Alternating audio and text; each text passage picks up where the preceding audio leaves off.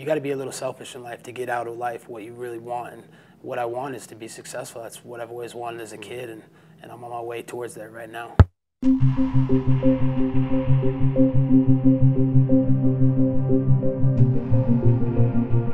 The career of Colby Covington has been nothing short of show-stopping. Ridiculous cardio, world-class wrestling, and a personality that has caused a wave of controversy that follows his every move. But it wasn't always that way.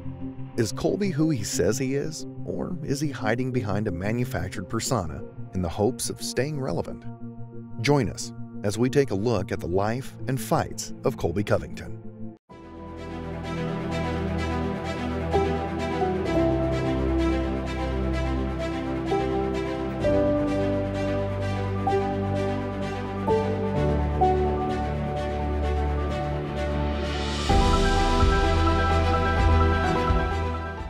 If you like this new documentary-style video, be sure to let us know in the comments section below, as well as liking, subscribing, and favoriting.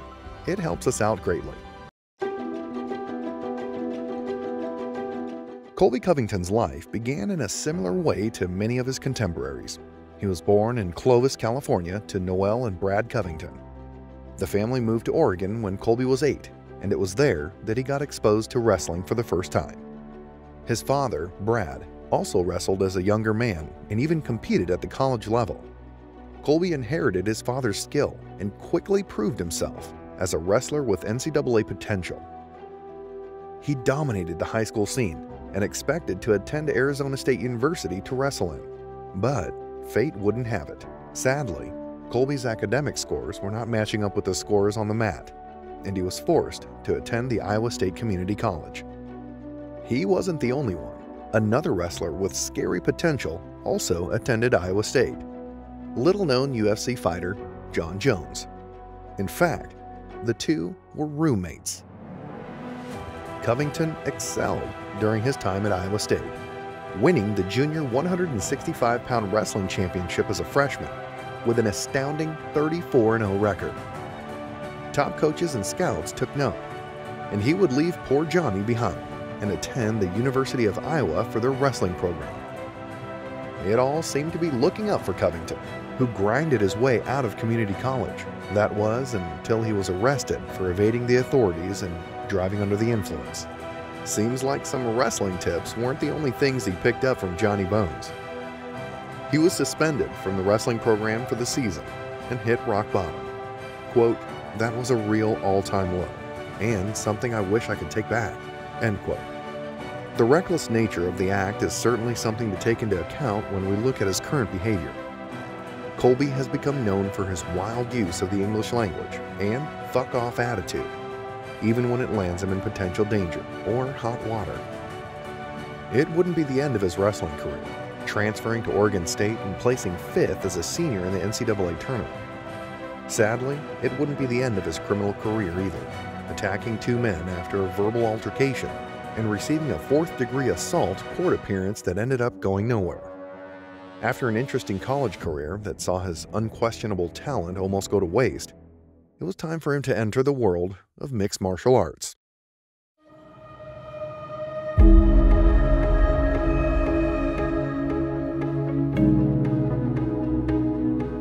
After receiving his bachelor's degree in sociology in 2011, Covington was recruited by Dan Lambert, the owner of American Top Team, a gym where some of the biggest names in the world of MMA refine their craft and build their legacies. The recruitment move was a part of Lambert's plan to boost the wrestling training program there. And when you look at the state of the gym now, you can see that it paid off. So, Covington packed his bags and made his way to the warm beaches of South Florida, a place that would become his home and the start of a new career. Predictably, Colby Covington didn't spend long training and teaching at the gym, instead, opting to begin his own mixed martial arts career. His heavy pressure combined with his wrestling made the transition a painless one. Adding striking to his toolkit was not difficult for the athletic Colby, and the young fighter soon amassed a 3-fight win streak on the local professional MMA circuit. Unlike many of the top UFC guys today, who spent a large amount of time fighting outside the UFC, honing their craft and building their resume, Colby would be thrown in at the deep end. With just 3 fights in 3 years, Colby would receive a contract to fight in the UFC, under the spotlight of the entire MMA world. Not one to back down, Colby grabbed the opportunity with both fists and a single leg takedown.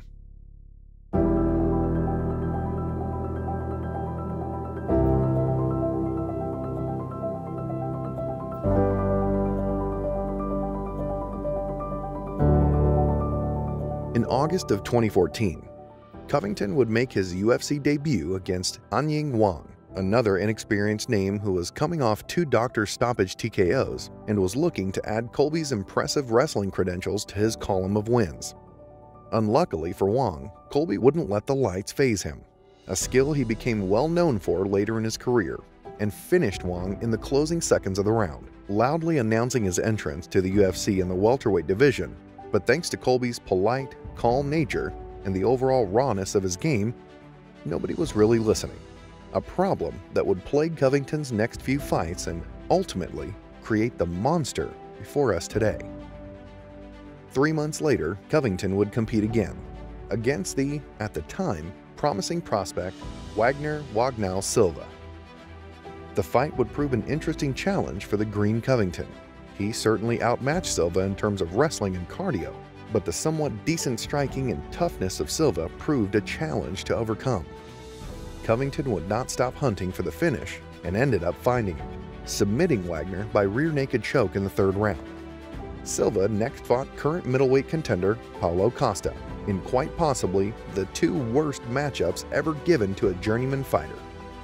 Still firmly in the prelims, Covington would have to do a lot more than that if he wanted to capture the attention of the casual UFC fan.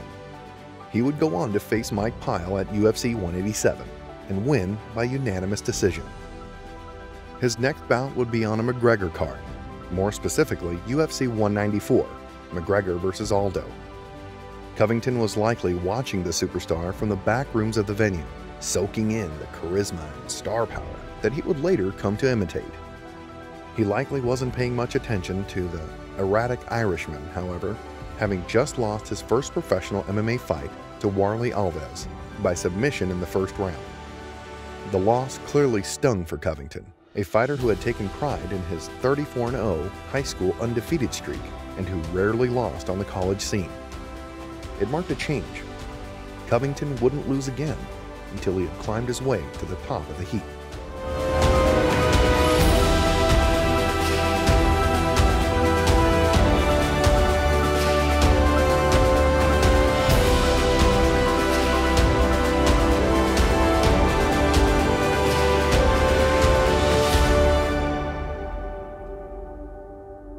His next few fights saw him continue to demolish and dominate fighters outside of the top 15.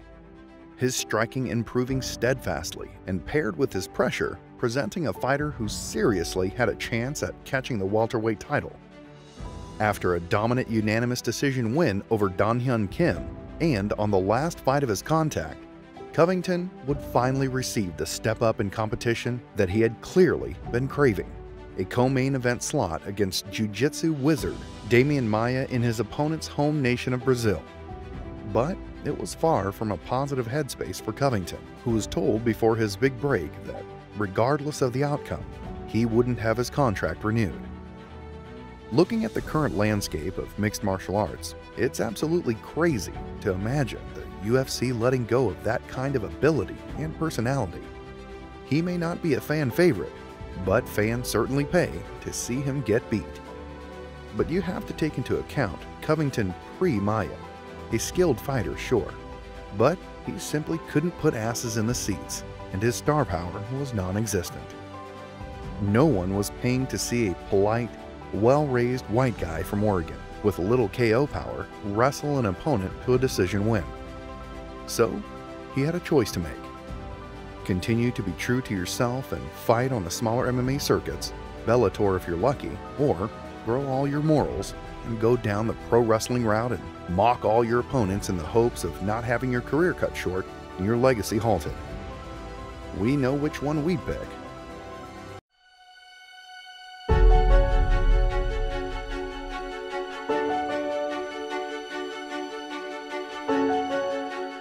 The moment it all changed for Colby Covington was here. The Damian Maia fight was undoubtedly the biggest step up in competition that Covington had to face so far. Pair that with him fighting in Brazil, a country not known for its sporting hospitality, and you have a terrifying night on your hands. Not to mention your employer wants to sack you regardless of the outcome, and that they have made their plans to do so crystal clear to you. Yet, to Colby's credit, it didn't appear to faze him, not for a second. Covington walked out with a newfound swagger and bravado, walking into the belly of the beast and walking out with one of the most impressive wins of his career against a Damian Maia who was looking to avenge a decision loss to Tyron Woodley. But it wasn't the win that got fans' attention. It was the post-fight interview. Covington snatched the mic from Daniel Cormier and responded to the fire of Brazilian boos with petrol, firewood, and a giant fanning board. Brazil, you're a dog! All you filthy animals suck! I got one thing to say! Tyron Woodley, I'm coming for you! The fallout of his interview was so bad that people were trying to get into his hotel to kill him, and he was in serious danger of meeting harm. The outpouring had other implications too.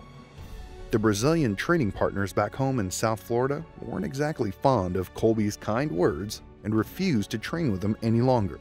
It seemed as though Colby had made the biggest mistake of his career, and in an attempt to avoid the firing squad of the UFC executives, tripped over and broke his own neck.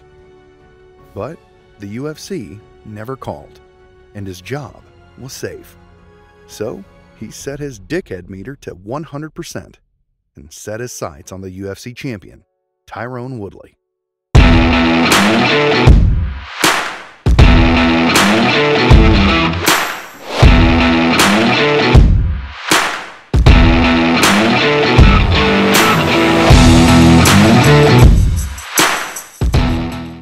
The welterweight champion opposed all of the things that the new Colby stood for: Donald Trump, Republican conservatism, and MAGA hats. He promised the world of MMA that when he finished Woodley, he would travel to Washington, D.C. and give his belt to the President of the United States, Donald Trump. Colby spent the following months building his brand.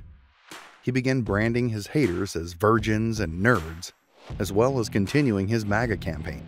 The one honestly hilarious thing that Colby did in order to build his feud with Tyron Woodley was compete in a professional wrestling match against an overweight black guy with a UFC belt, advertised as Tyquill Woodley, on account of how boring Woodley's style was perceived to be at the time. The fight lasted about 20 seconds and featured a belly flop as well as a head kick that sent Tyquill down to the canvas. Here's the full clip.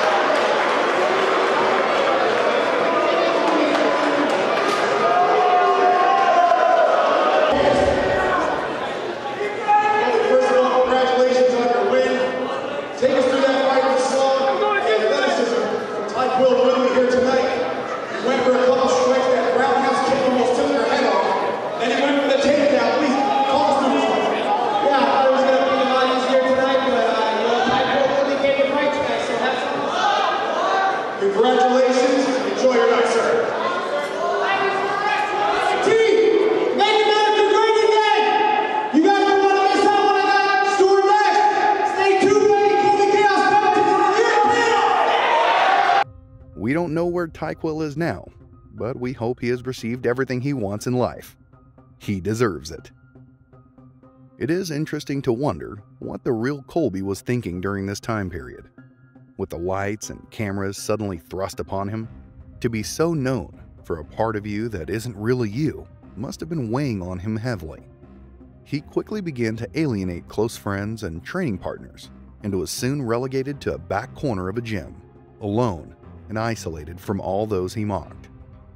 Almost 7 months later, Colby would step back into the octagon again, this time for the UFC interim welterweight title against Rafael dos Anjos, a former UFC champion and another Brazilian.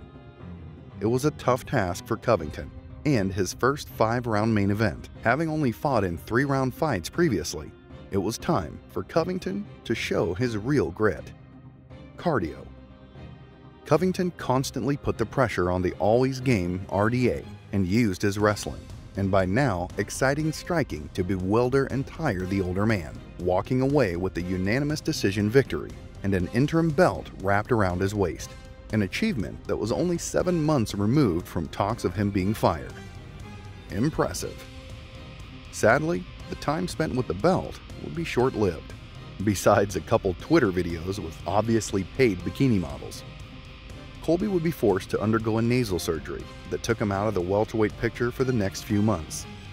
Having built up all this positive momentum, it was heartbreaking for Colby to be back where he started, ignored and looked past. During his absence, welterweight champion Tyrone Woodley would defend his title against Darren Till in an impressive title performance that saw him wind back the clock. Colby, meanwhile, was busy, spoiling The Last Jedi and posing with trashy models in cheap hot tubs. But all the while, he was training, fully focused on becoming the champion. Despite the surgery and belt-stripping setbacks, he made his comeback over a year after his previous outing against another former world champion, Robbie Lawler. Lawler possessed some scary power and even scarier toughness that allowed him to drag his opponents into deep water and immerse themselves in hell. Many fans wondered if the extended layoff as well as the veteran he was facing would be too much for a returning Colby. Colby certainly answered all questions with his best performance to date, attacking Lawler's body and throwing spinning kicks in between successful takedown attempts. The performance was so dominant that he set a record for the most strikes thrown in a UFC fight at 541 that has only recently been broken. Colby sported his stripped interim welterweight title belt after the event and shouted out Donald Trump's children, Eric and Jr., who were sitting in the front row. More importantly, or perhaps just distastefully, Covington mentioned the recent train accident involving Matt Hughes, who was at the time in critical condition with a low chance of recovery. Here's what he had to say. You stay off the tracks when the train's coming through, Junior. Don't matter if it's a Trump train or the Colby train. Get out the way!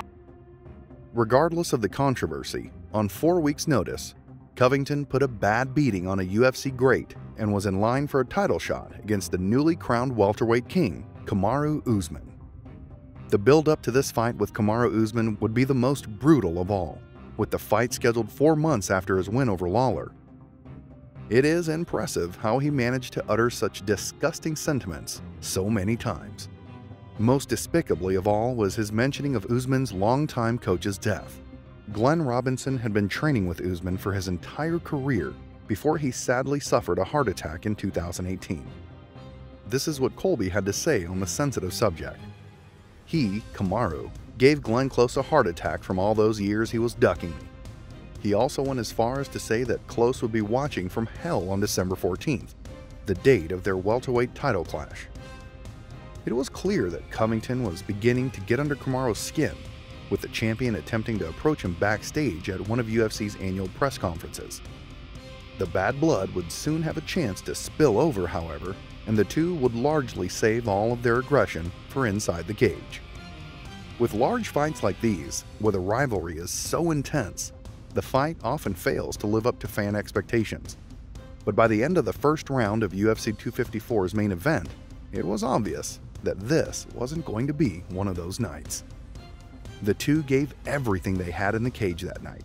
Largely a kickboxing bout, the two traded heavy jabs, body kicks, and hooks in combination that would have folded lesser men.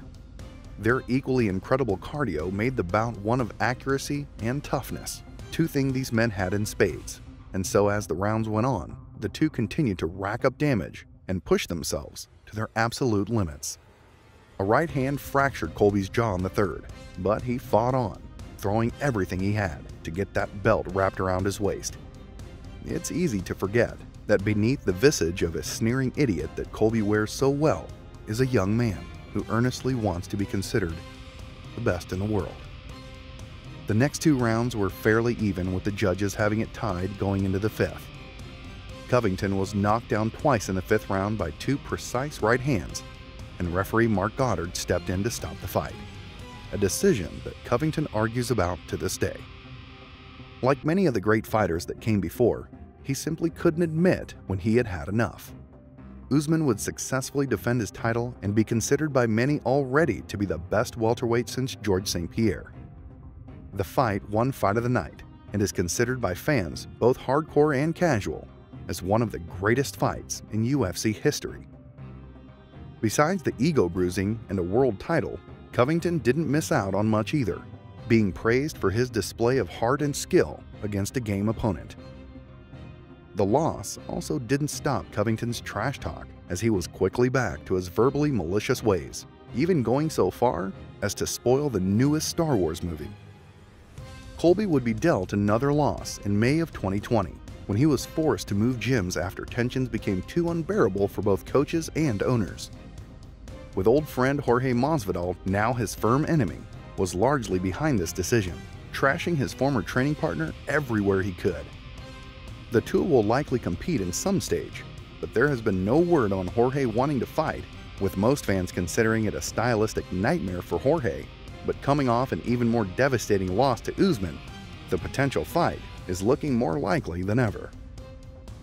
Covington's most recent fight was one most fans never thought would take place. In September of 2020, Covington would finally get a shot at former welterweight champion Tyron Woodley, who was by this time far past his prime. Covington was a poor matchup for the low-output Woodley, who circled the fence looking for a bomb, only to be outstruck by volume and taken down multiple times.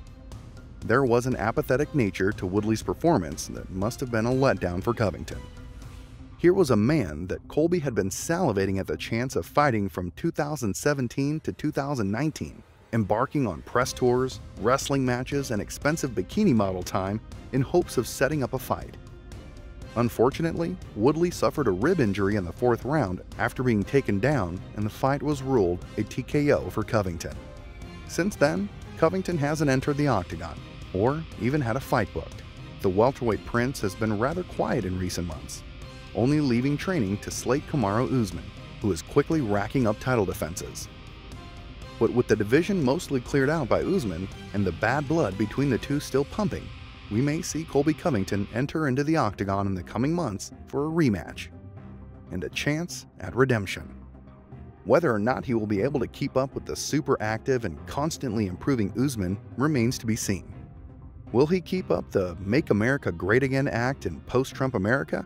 Or will he instead opt to go a completely different direction, though equally as abrasive?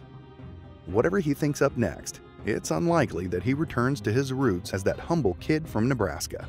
Despite him opening up on the charade in recent interviews and meetings with fans, he has likely dug himself too deep with the mainstream and doesn't want to risk a potential relegation to Bellator like he did just 5 years ago. Regardless if you love or hate him, you cannot deny his talent and star potential. We look forward to the next 5 years of Colby Covington. May they be equally as controversial as the last. What did you think of our new documentary-style videos? And be sure to tell us what you think of Covington. Is it all an act, or is he really a terrible person? Let us know in the comments section below. Be sure to like and subscribe if you haven't already, and thanks for watching. This has been a Dave's Top 5 presentation. We'll see you on the next one, and as always, stay awesome.